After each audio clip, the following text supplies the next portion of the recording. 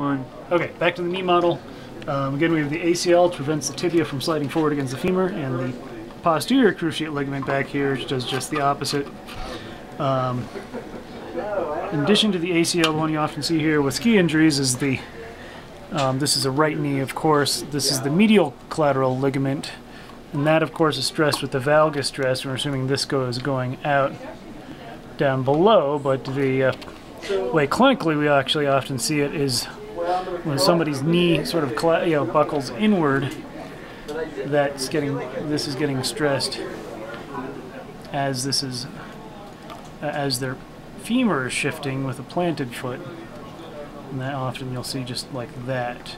Then of course on the outside here is the lateral collateral ligament, which is the varus stress if you go inward here, or someone's knee sort of buckling outward clinically. Then of course these are this is the meniscus, the medial and lateral, and you can imagine grinding with the McMurray or the Apley grind test, especially if you're putting some axial force there, that's probably going to hurt these.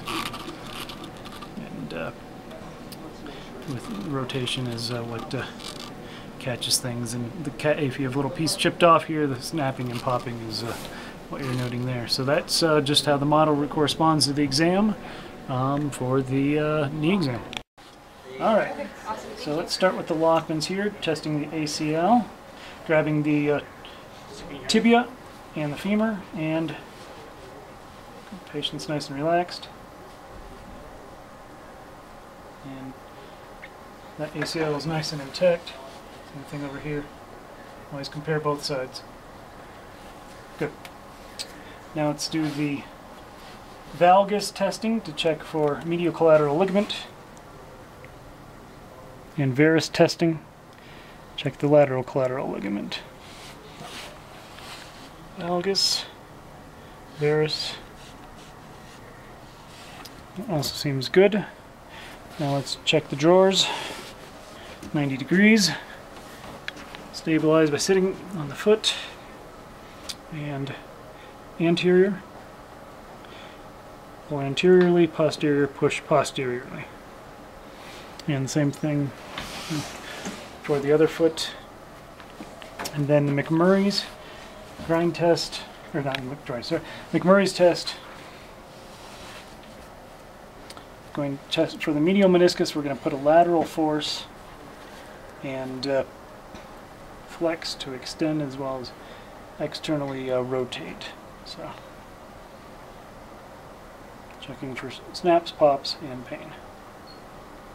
And lateral meniscus, putting a medial force, internally rotating. And same thing over here.